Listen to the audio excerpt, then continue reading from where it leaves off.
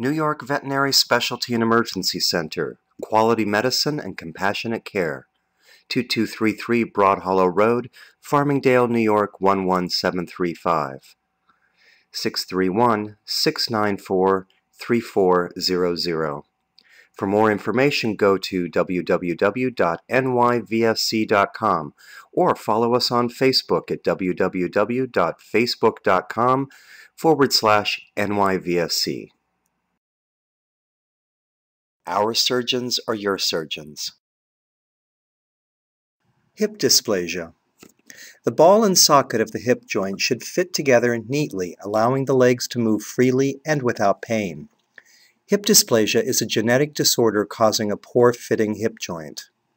Hip dysplasia causes pain, damage to the bone, and can erode the soft cartilage of the joint. It can lead to arthritis and joint pain as the pet ages. It can affect one or both hips. Diagnosis. Signs of severe hip dysplasia usually appear before the dog turns 1 year old and can include rear leg pain, bunny hopping, limping, and a wavering, wobbly gait. A common first sign is a dog that has trouble rising from laying down. Dogs with severe hip dysplasia typically develop lameness by 1 or 2 years of age. Dogs with less severe cases may not experience arthritis and the related pain or lameness until 6 to 10 years of age. The clinical signs of hip dysplasia are similar to other diseases, so X-rays are needed to make a final diagnosis. This requires anesthesia to allow the proper positioning of the patient to reveal these abnormalities. Veterinarians look for degenerative changes, abnormal shapes of the hip joint, and poorly fitting hip joints. FHO and Penn Hip are two organizations and radiographic positions that are commonly used. Treatment. Treatment can include medication and/or surgery depending on the severity of the case. Medication. Drug therapy won't reverse or cure hip dysplasia, but it can offer pain relief. There are several daily use steroidal and non-steroidal anti-inflammatory drugs available. For many dogs, these prescriptions can offer tremendous relief, allowing them to return to a more active lifestyle that is free of joint pain.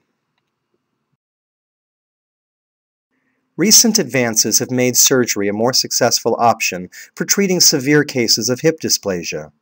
Surgeons can alter the shape of the femur or pelvis to improve joint function. Total hip replacement replaces the joint with a stainless steel ball and polyethylene socket. Lifestyle. Dogs with hip dysplasia should not live a sedentary lifestyle that is free of exercise.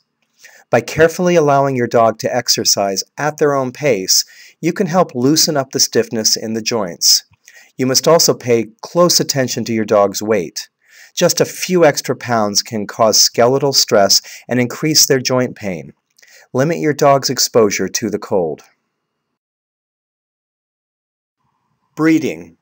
Pet owners should use extreme caution before breeding their dogs. Large breed dogs that are prone to hip dysplasia should be radiographed by a veterinarian to rule out the condition prior to breeding. Since the signs of hip dysplasia may not be evident until the dog is fully grown, final assessment should not be made until then.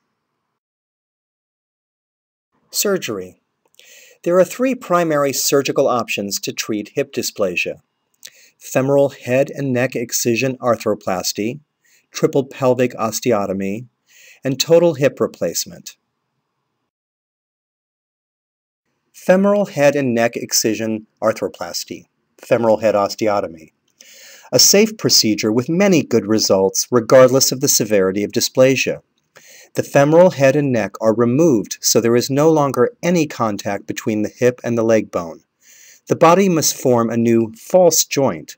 Depending on how well this is accomplished dictates how well the patient uses the leg. Early function and exercise is critical to a good outcome.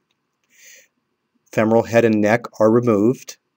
Muscle is placed between the raw edges.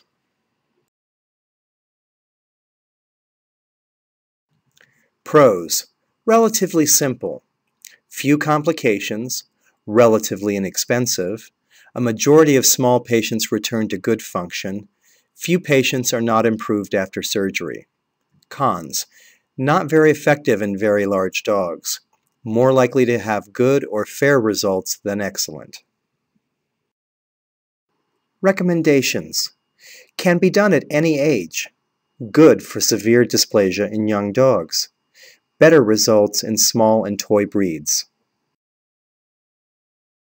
Triple pelvic osteotomy. When successful, very good results, especially in young dogs with remodeling potential. First choice in young dogs with moderate dysplasia. The pelvis is cut in 3 places to mobilize the acetabulum, the cup, which is rotated to cover the femoral head. Pros: may prevent or reduce the progression of arthritis. When successful, more results in excellent to good range. Good long-term follow-ups.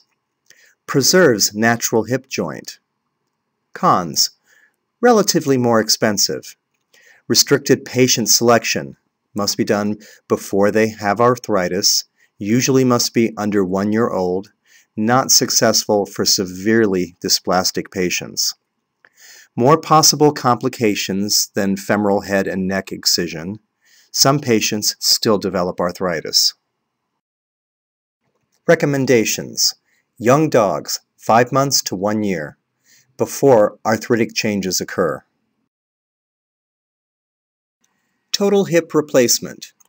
This is a good choice for patients where the triple pelvic osteotomy is not indicated and the patient is too large to be comfortable with a femoral head and neck excision. A stainless steel prosthetic femoral component and plastic cup are cemented or press fit to replace the dysplastic hip. Pros: can be used in any patient older than 8 months of age. Not restricted by the degree of dysplasia or degeneration. 80 to 90% of cases report good or excellent results. Normal function usually returns within 2 to 3 months. Prosthesis should last the life of most dogs. Cons: expensive implants and precise surgery necessary. Complications: although low incidence, can be significant, 10 to 20%. May require additional surgery. Total hip replacement systems include traditional stainless steel or titanium stem and polyethylene cup, either bone cement or press fit with bone ingrowth to lock the implant in place. The quality and shape of the dog's bone dictates which is used. Helicus system. Similar to resurfacing technique in people, preserves the dog's femoral neck, therefore preserving more of the patient's own bone. This system maintains more normal anatomy and more normal forces across the joint, and more bone in case a revision surgery becomes necessary in the future. Special structured surfaces for optimal osteointegration. Recommendations. This is a good procedure for medium and large dogs with degenerative changes. Good option for young dogs with degenerative changes. Good options for younger dogs with less than 10% femoral head coverage. Where to find us? We are located at 2233 Broad Hollow Road, which is Route 110 in Farmingdale, New York, 11735. Halfway between the Long Island Expressway and the Southern State Parkway, between Adventureland and Wendy's on the east side of Route 110, across from SUNY Farmingdale. From the Long Island Expressway, take exit 49S and go south 2.4 miles. From the Southern State Parkway, use exit 32N and head north 3.2 miles. For more detailed driving instructions, go to www.nyvsc.com and click Contact Us. Thank you for watching.